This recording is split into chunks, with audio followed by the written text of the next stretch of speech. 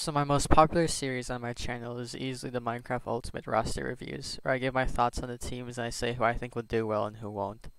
Since Minecraft Championship is coming up, I decided to make this video also going over who I think will win the tournament. However, there is one small problem with that. I have never actually watched a Minecraft Championship from start to finish. I watched a little bit of the last one, but I got bored halfway through and stopped watching.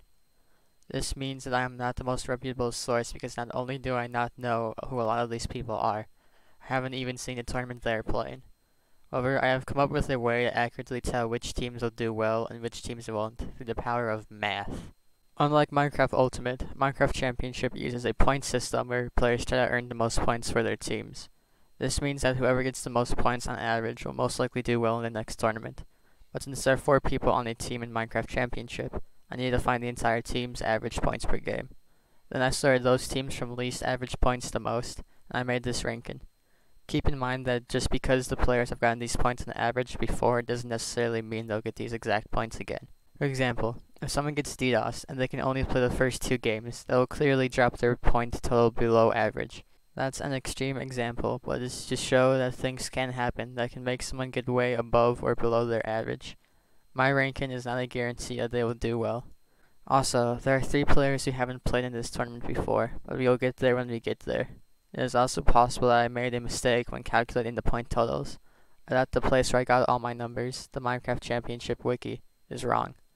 In that case, I apologize and I will put any corrections in the pinned comment on this video. As an example, I made this fake team in MS Paint. The number under each player's name means how many points they average per game. If there is an A under someone's name, like there is for Pokemon, that means they haven't played before so they don't have an average points per game.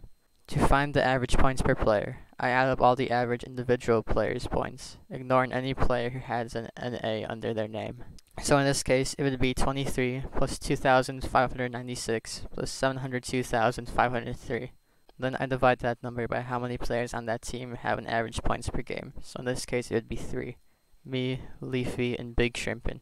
In this case, Team Clappendrake's averages 235,040.67 points per player.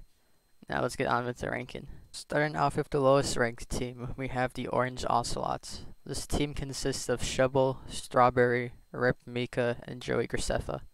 This team's average point total is 1,498.33 points per player, with their best player being Shovel and the worst being Joey Graceffa. Rip Mika hasn't played before, so while that might affect if this team is good or not, I don't think it will, as from what I could tell. Rip Mika is the same skill level as the other players on her team. Next we have the Yellow Yaks. This is the Hermitcraft team, and it consists of Pearlescent Moon, Cubfan135, Rendog, and False Symmetry. They have an average of 1,714.25 points per player, with their best player being False and their worst player being Cubfan. I don't think this team is expected to do well since they're made up of Hermitcraft members only, so this shouldn't surprise anyone that they're pretty low on the ranking. Next, we actually have the Purple Pandas. This team consists of Fundy, Krinios, Karakorvis, and Sylvie. They have an average of 2,137 points per player, and their best player is Fundy while their worst player is Sylvie. Some people might think this team is better than what the math shows because they have 2 really good players in Fundy and Krinios, but from what the math is telling me, I do not think they will do well. Next we get to the Blue Bats. This team consists of Calvin, CPK, Mini Muka, and SB737. Their average points per player is 2,212, and their best player is Calvin, while their worst player is Mini Muka.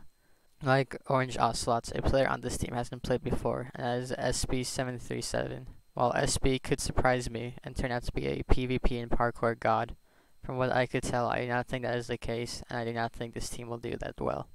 Next, in the middle tier of teams, we have the Lime Llamas. This team consists of Pizza Hut, Catherine Elizabeth, Inda Littlewood, and Solidarity Gaming.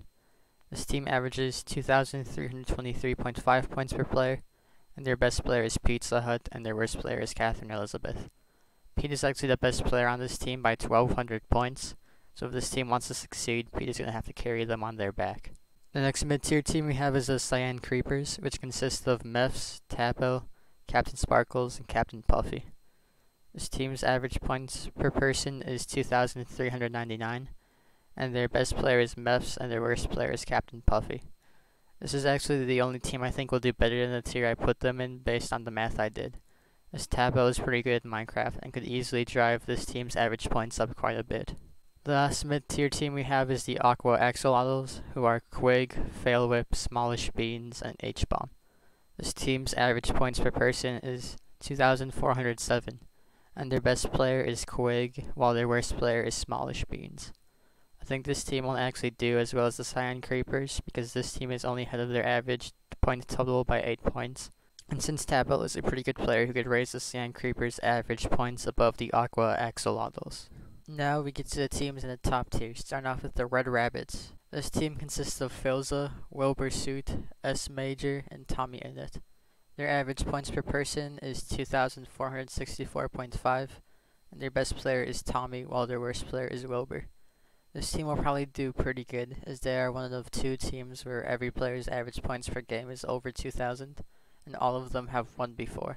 The team the math put in second place is the Green Guardians, which consists of Sapnap, George Not Found, Curtsy, and the Arid. This team's average points per player is 2,475, just 10 above the Red Rabbits, with their best player being Sapnap and their worst player being the Arid.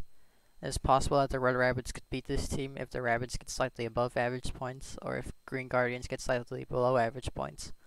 But I do not think it is that likely, considering that their only weakness is the Arid, who has 700 points below George Not Found. And since the rest of his team is good, he could get above average points by being carried. Finally, we get to the team the math that will get the most points. You probably should have seen this coming, but the team that is number 1 is the Pink Parrots, which consists of Dream, Technoblade, King Burn, and Michael McChill. Their average points per player is 2,703, which is 250 points above the Green Guardians' average points per player, with Dream as their best player and Michael as their worst player.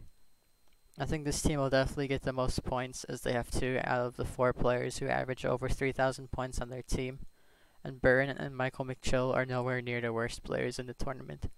I also know that Techno and Dream train a lot for this event, and that they will easily take over the Decision Dome, which means this team is even more likely to win. So that is what my math said would be the best and worst teams. However, Minecraft Championship is more than just who gets the most points. The last game they play is Dodgeball, where the top 2 teams face off against each other in a Minecraft version of Dodgeball. Whoever wins this game wins the tournament. While this game doesn't earn you any points, we can still find the winner of this game using math. The teams I used for this were the Pink Parrots and the Green Guardians, as they were the teams the math had in first and second, and the teams that would be competing in Dodgeball if this prediction is correct. At first, I tried to use probability, but that didn't work out, as the players on Pink Parrots had won Dodgeball 3 out of a collective 6 appearances, and the Green Guardians have won Dodgeball 2 out of a collective 4 appearances, which means both teams' average win rate is 50%. So then I just used addition.